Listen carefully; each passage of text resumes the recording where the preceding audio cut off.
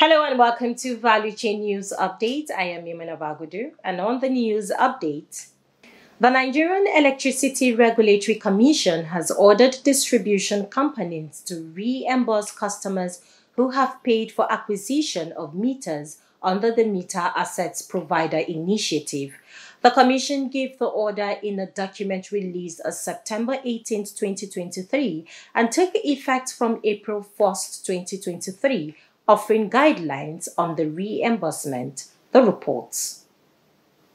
Section 8F of the regulations provides that distribution licenses have obligation to reimburse customers who pay for meters under the MAP framework. The payments are to be effected through equal installments of energy credits at the time of vending, with the cost of the meter spread over a maximum period of 36 months. Section 24(1)(b) of the regulations provides that where a customer chooses the option to pay upfront, the cost of the meter shall be refunded through energy credits by the distribution licensee. The provision applies specifically to upfront payments made by customers upon commencement of the MAP framework in 2018. The Commission noted that meters have an average life of 10 years, and the adoption of a 10-year payment cycle for reimbursement aligns with the current term sheet adopted by the Central Bank of Nigeria and other financial institutions for meter acquisition loans. It added that the cost of a prepaid meter paid by a customer under MAP shall be spread over 120 equal installments and reimbursed through energy credits computed based on prevailing tariff at the time of vending. Lack of a legal framework that will support infrastructure safety and deployment is endangering Nigeria's $77 billion telecommunications sector. Specifically, the non-passage of the critical National Infrastructure Bill about 15 years after it was presented at the National Assembly has contributed in no small measure to the slow upgrade and expansion of telecoms infrastructure services, especially to the hinterland. The reports.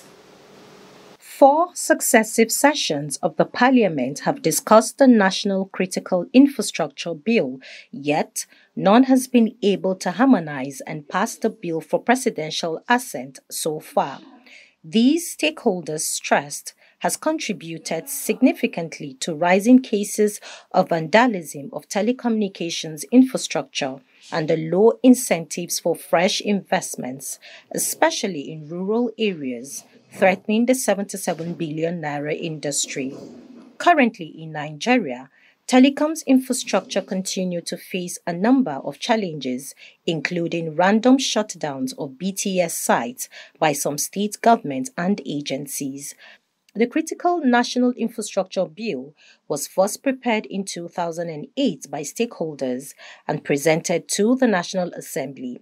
It received some push during the tenure of the pioneer Minister of Communications Technology, Dr. Omobola Johnson, but has failed to secure the necessary backing to sail through the legislative process. As the naira falls further against the dollar at 980 per dollar at the parallel market on Wednesday, the forex market shortage has worsened. Reacting to the collapse in naira rate to dollar, the Association of Bureau de Change Operators of Nigeria, in a statement, urged the Central Bank of Nigeria to grant Bureau de Change Operators digital autonomy to achieve exchange rate convergence. The president of the association, Dr. Aminu Gwadabe, called on CBN to grant a no-objection approval for the BDCs to fully go digital on all their operational correspondence. Speaking in reference to the increase in exchange rate, Nigerians warn that there are chances that other aspects of the economy will be drastically affected. Anytime there is a devaluation of the naira, the ripple effect, is on export, on, commodities that we buy in the market. It all boils down to having an effect on the economy.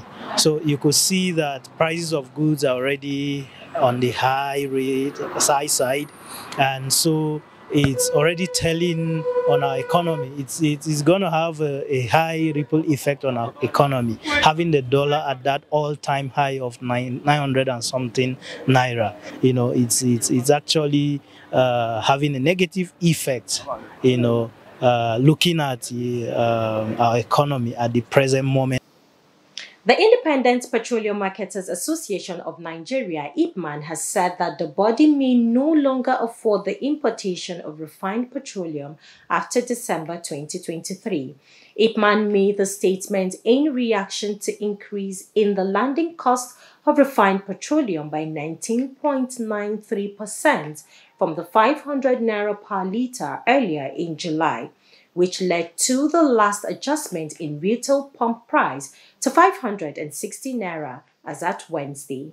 The independent marketers have attributed the current development to continued increase in crude oil prices in the international market and exchange rate fluctuations, raising the cost of dollar against the naira. This news that we just got now, that the landing cost of petroleum products in Nigeria or fuel has increased from 593 naira to 670 naira. That also will affect the price of the product that you are getting it from the filling stations to end users any moment from now. Knowing that there's possibility of price increase, some people are going to try to buy, especially the black marketers, and some fuel stations also are going to try to be hoarding the product as well. That will create scarcity and also at the same time also affect the price of the product. Thanks for watching Value Chain News Updates. I am Imana Bagudu.